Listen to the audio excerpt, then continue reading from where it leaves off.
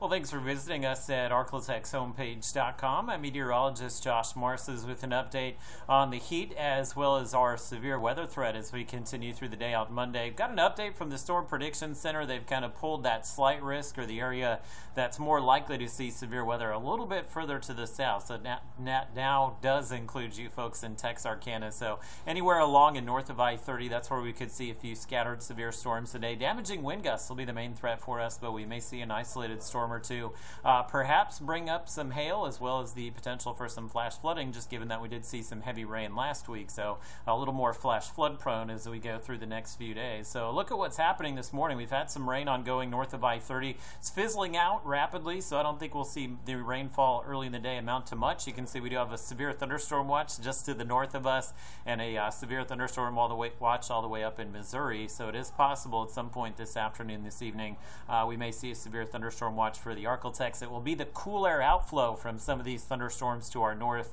which will help to trigger some of the storms later today. So on a day like today, it's really hard to kind of pick out the exact timing. It's not like a cold front that we can see on radar a few hours away and then kind of time out the storms for you. It will be all just kind of depend on where we heat up and where that cool air outflow is a little bit later today. But I think Futurecast has a pretty good handle, at least on the storms popping up here this afternoon. It may not be until much later this afternoon, this evening, and potentially even tonight that we do see more of a severe weather threat. But you can see this is 6 p.m. today. Pick out your corner of the Arclatex. We may have some rain nearby, so just prepare for some scattered rainfall later today. You see this line of storms right here. I'm starting to think that may be the primary severe weather threat for us, so it may not be until after sunset that we do see some of those strong storms move in.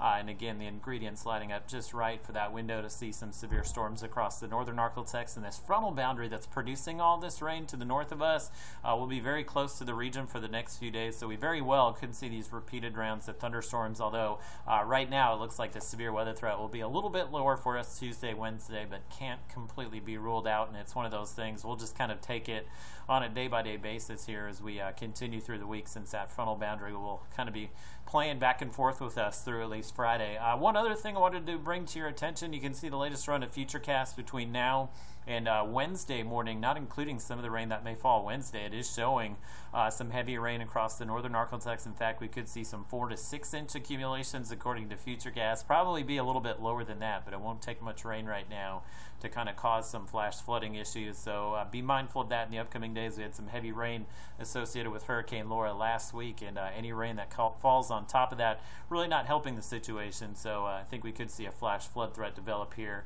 in the upcoming days. Also have a heat advisory for all of East Texas and Northwest Louisiana. Your feels like temperatures today 105 to 110, but we should see a little bit of relief late this week. That cold front moving through in the Thursday to Friday time frame, so we'll at least keep some of those scattered showers going through Friday, but we should have temperature drop Friday, Saturday, and I think more importantly than that, a humidity drop Friday and Saturday. So at least a few comfortable days to look forward to later this week.